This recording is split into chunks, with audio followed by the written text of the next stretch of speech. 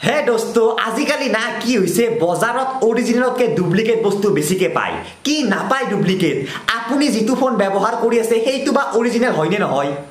সব হৈ যাব পাৰে আপোনাৰ ফোনটোৰ ওপৰত তো ধুনিয়াকে লিখা আছে Samsung Vivo Oppo Xiaomi কিন্তু original Samsung Vivo Oppo Xiaomi বা আপোনাৰ ফোনটো বনাইছে নে বনোৱা নাই না কোনোবা বেলেগ কোম্পানী বনাইছে আৰু ওপৰত লিখি দিছে Samsung বুলি আৰু আপোনাৰ তাত বিক্ৰী কৰি দিছে আপুনিও পুৰা ধুনিয়াকে ব্যৱহাৰ কৰি আছে গমেই পোৱা নাই হেতু যে এটা ডুপ্লিকেট Samsungৰ ফোন বা এনেকুৱা হ'ব পাৰে যে আপুনি ধৰক আজি এটা সেকেন্ড হ্যান্ড মোবাইল কিনিব লৈছে এতিয়া সেই মোবাইলটো আপোনাৰ তাত কিয় বিক্ৰী কৰি থকা হৈছে সেই মোবাইলটো বাৰু চুৰাং প্ৰডাক্ট নেকি বা সেই মোবাইলটো অৰিজিনেল হয় নে নহয় কেনেকৈ জানিব পৰা যায় আজি মই এটা টিপস কম যেটো টিপসৰ সহায়ত আপোনালোকে জানিব পাৰিব যে এটা মোবাইল ফোন অৰিজিনেল হয় নে ডুপ্লিকেট হয় তো বলক আমি ভিডিওটো স্টাৰ্ট কৰো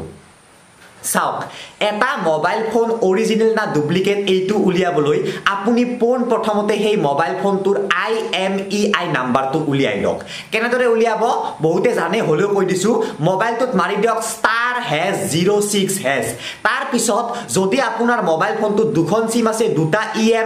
IMEI নাম্বাৰ ওলাব যদি এখন সিম আছে এটা IMEI নাম্বাৰ ওলাব এতিয়া যি কোনো এটা নাম্বাৰ আপুনি বহিত লিখি ৰাখক যিকোনো নাম্বাৰ আৰু দুটা আইছে নিশ্চয় এটা লিখি ৰাখক আৰু লিখি ৰখাৰ পিছত আপুনি এটা ওয়েবসাইট খুলক সেই ওয়েবসাইটটোৰ নাম হৈছে www.imei.info বা আপুনি গুগলত যদি মাৰি দিয়ে IMEI তাতেও আহি যাব বা মই এই ভিডিওটোৰ তলৰ ডেসক্ৰিপচনত সেই ওয়েবসাইটটো লিংক দিম সেই ওয়েবসাইটটো খুলক আৰু তাত অলপ আগতে যেটো নাম্বাৰ লিখি ৰাখিছিল আপুনি IMEI সেই নাম্বাৰটো মাৰি দিয়ক তাত আৰু কিছুমান কাম কৰিব দিব যে ৰবট হয়নে নহয় চেক কৰিব দিব মুঠৰ ওপৰত মাৰি দি ক্লিক কৰি দিয়ক আৰু যদি সেই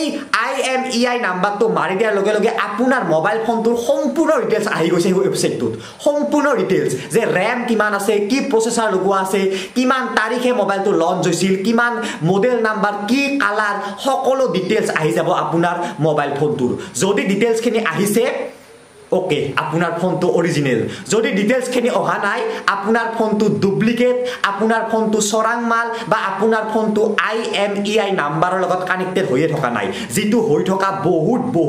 বেছি প্ৰয়োজনীয় যদি হেতু হৈ নাথাকে আপুনি বেয়াকে কিন্তু এদিন ফসিব পাৰে আগৰ দিনৰ যে চাইনিজ ফোন বিলাক আছিল এই আগতে একদম এই বম সাউন্ডত হেবিলাক কিয় বন্ধ হৈ গল বাৰু হেবিলাক এই কাৰণে চৰকাৰে বন্ধ কৰি দিলে যে তাত কোনো ধৰণৰ IMEI নাম্বাৰে নাছিল সো